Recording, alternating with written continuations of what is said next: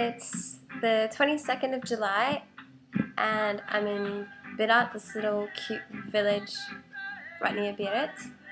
Bidart is like this surface paradise on the coast of France, right near the border of Spain.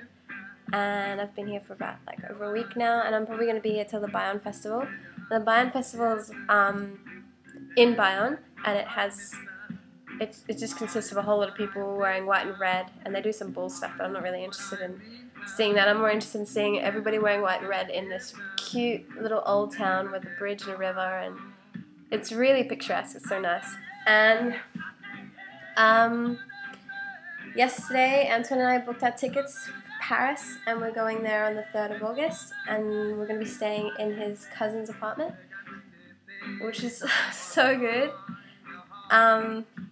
And then between that time and before I go back to Barcelona from Paris, hopefully I get to see Linda in either Germany or Amsterdam.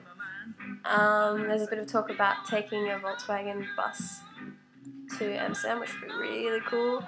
I hope it happens. It'd be so good to see her.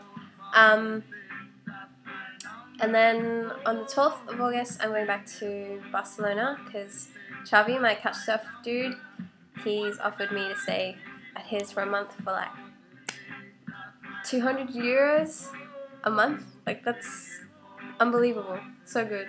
So that's going to be really awesome because it's such a pleasure to stay with him. So I'll do that, and I'll be there for Festas de Gracia. And yeah, I'll probably end up doing a few things in between. We'll see. It's been really fresh and kind of cool here. It's been raining a little bit, so it's been kind of nice though to stay in, because past few sunny days I've been trying to surf and stuff, and didn't work out so well. I had to try really hard, but all the waves just smashed me pretty bad. And so I learnt colours in French, a few French stuff, which is nice, but I guess it's kind of pointless because I'll be in Spain for a month again pretty soon. But you know, you never stop learning. And Antoine's mum gave me like all of this art stuff because she stopped using it years ago, ever since, you know, she stopped bringing up kids. She's a really good artist, so it was pretty surprising that she stopped, but you know, pretty cool that she like let me this easel and like gave me all these pastels and watercolors. Says that maybe if I do something that inspires her, it'll inspire her to start painting and stuff again. So I've been playing a bit of music and trying to be creative. The other night, Antoine's friends, Roman and Titi, they all came over and just played guitar for like hours, which was cool.